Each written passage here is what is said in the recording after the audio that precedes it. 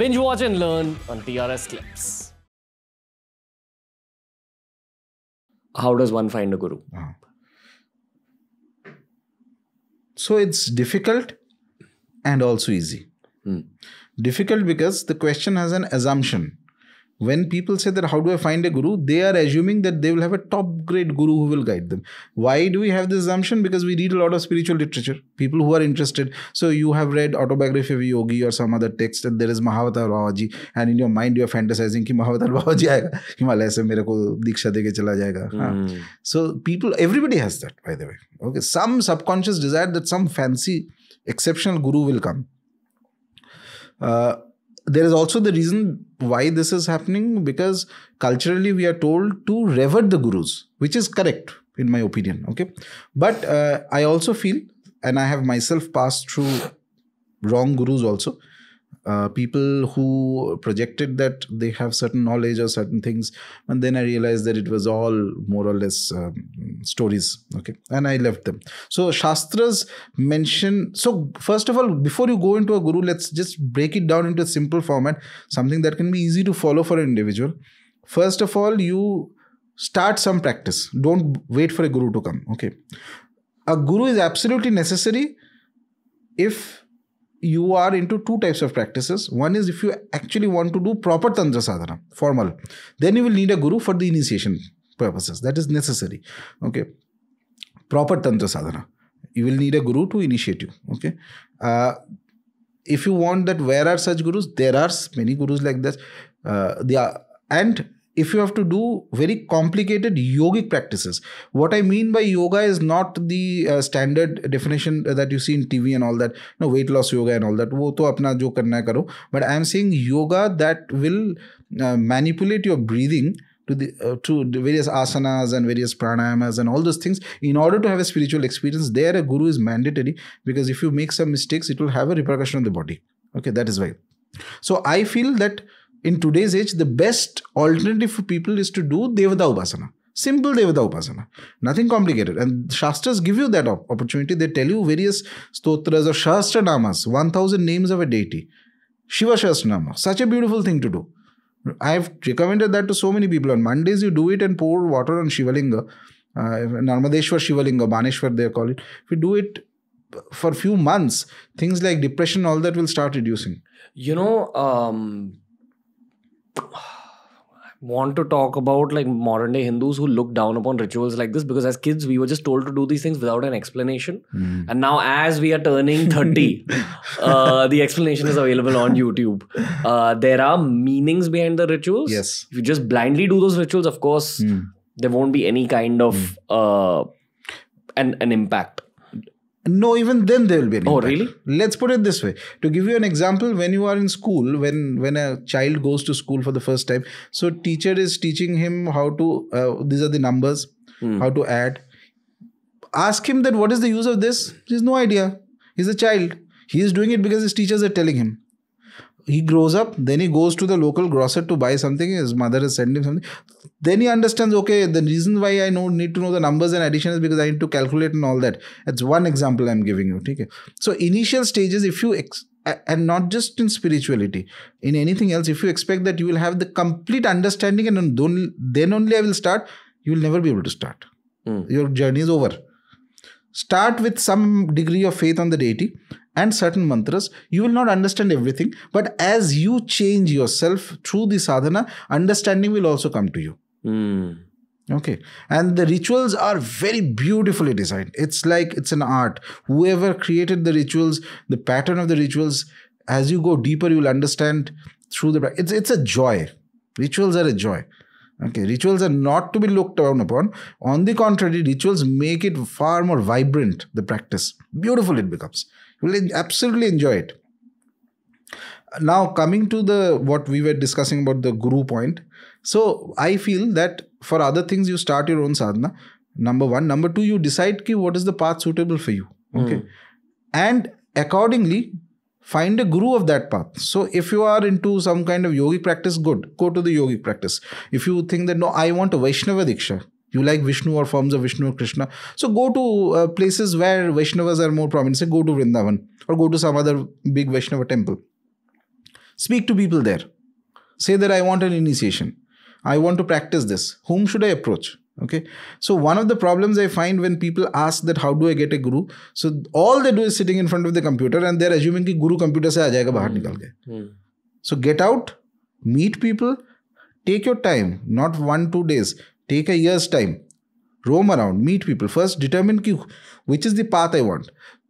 One of the major problems people have this, as I mentioned, they have this fantastic idea that out of the blue they're walking on the street, suddenly somebody will manifest and कुछ हिमालय से कुछ आने वाला है. कुछ नहीं आने वाला है. कोई नहीं आने वाला है. Because you are not that good. Let's put it this way. Nature has degrees. The concept of adhikara is very prominent in nature. Nature is not a democracy. If you go into stand on a mountain, okay, today, and you shout that why am I alive? Where is God? कहाँ से जवाब आएगा? कुछ नहीं. Nature doesn't care about you. Nature cares depending on what is your level of adhikara. Adhikara means your rights. Rights are subjective to your capacity and competency. And past karma.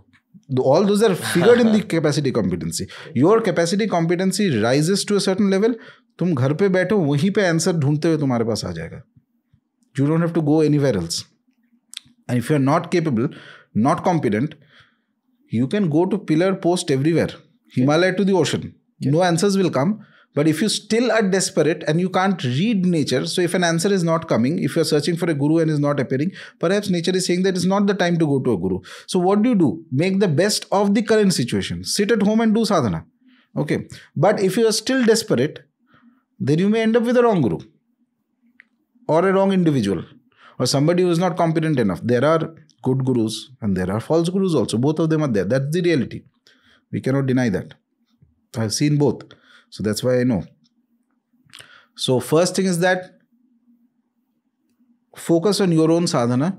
Build a base of sadhana. Something that you can do even without a guru.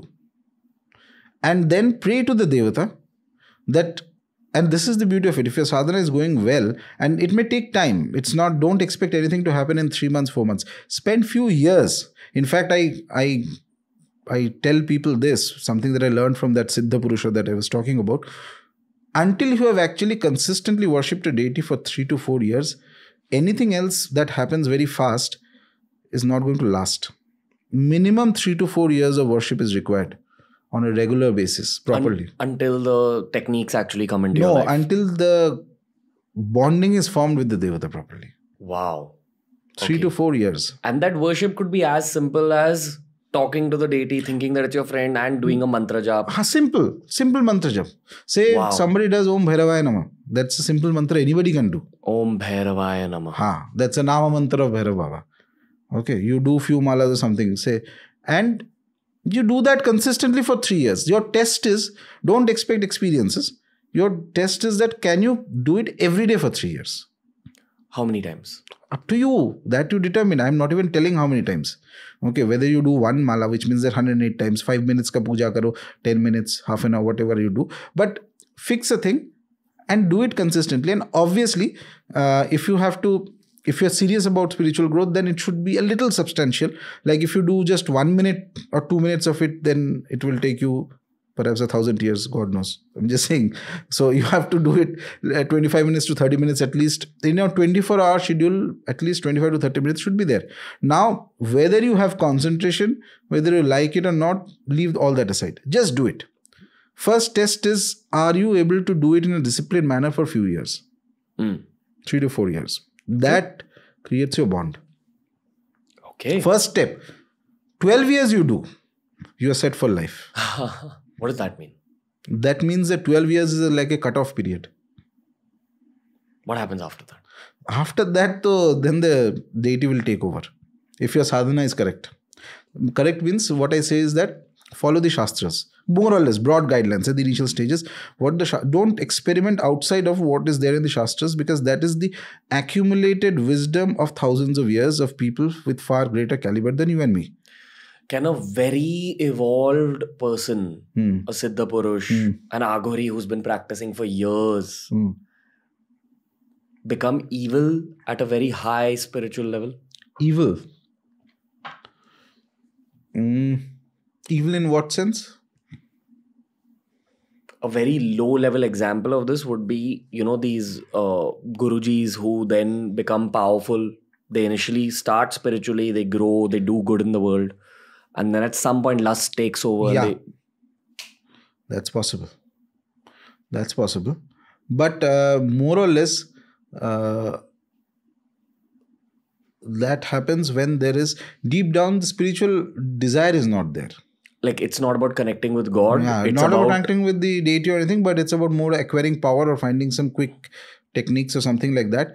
And the methods of mantra shastra are so powerful that if you follow those rules and correctly do certain sadhanas, you might acquire certain abilities. But that does not mean that they're necessarily spiritual or dharmic or something that is that will take you to the right direction in which humanity should go, ideally. So you can then misuse, but the law of karma is ruthless. It will catch up with you. You will fall eventually. In fact, not just today. What do we see in the evidence of the Shastras? There are asuras who have ruled for thousands of years. How did they rule? They did those practices. They acquired a lot of power. They defeated the ordinary realm of gods, defeated asuras, defeated everybody. They kept ruling for thousands of years until one of the, whether Shiva or Vishnu or Devi, somebody or the other, finally decides to put an end to their reign, and there's a huge fight, and then they defeat them. So if they have ruled for thousands of years, smaller version of that will always be there in this age. So TRS Clips has all sorts of videos and all sorts of playlists. Make sure you explore the channel by subscribing and heading to our homepage and reading through all the playlists. Happens through curiosity.